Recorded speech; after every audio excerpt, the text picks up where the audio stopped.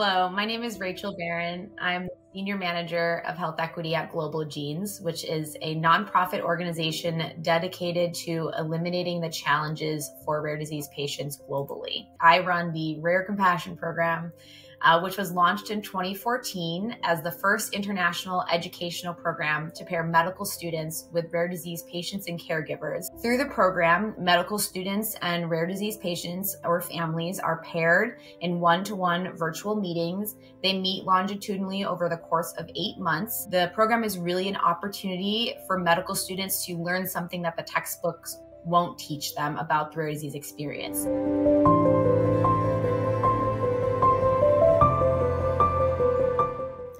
I actually had 3 medical students.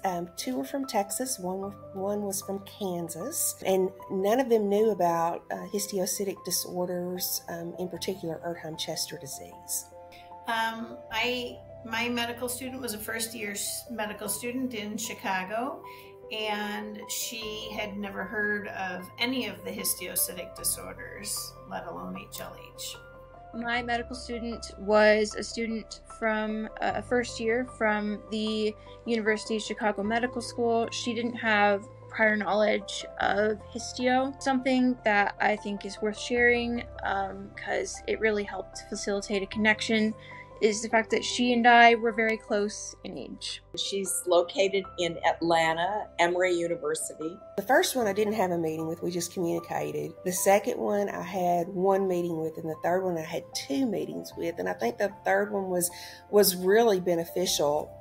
He had a lot of questions. He also focused on a lot of the social issues that go along with having a rare disease, family issues, caregiving issues. A lot of times people with rare disease aren't able to work like they used to work.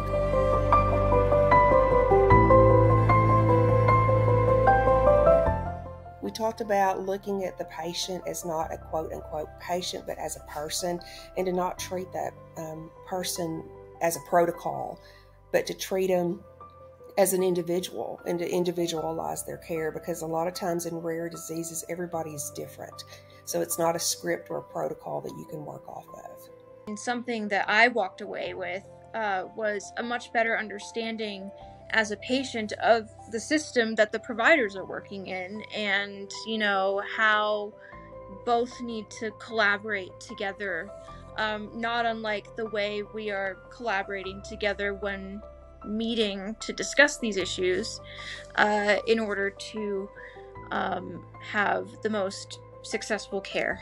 I had 2 meetings with my student, and yes, I think even if I had only had 1 meeting, I feel like it would be beneficial, because if we can just reach 1 student in the medical field, then that's good. She would come back with questions at each of our meetings after that, particularly. At the end, she said, "I will never forget histiocytosis and LCH." Patients and providers working together is the best way to provide appropriate care.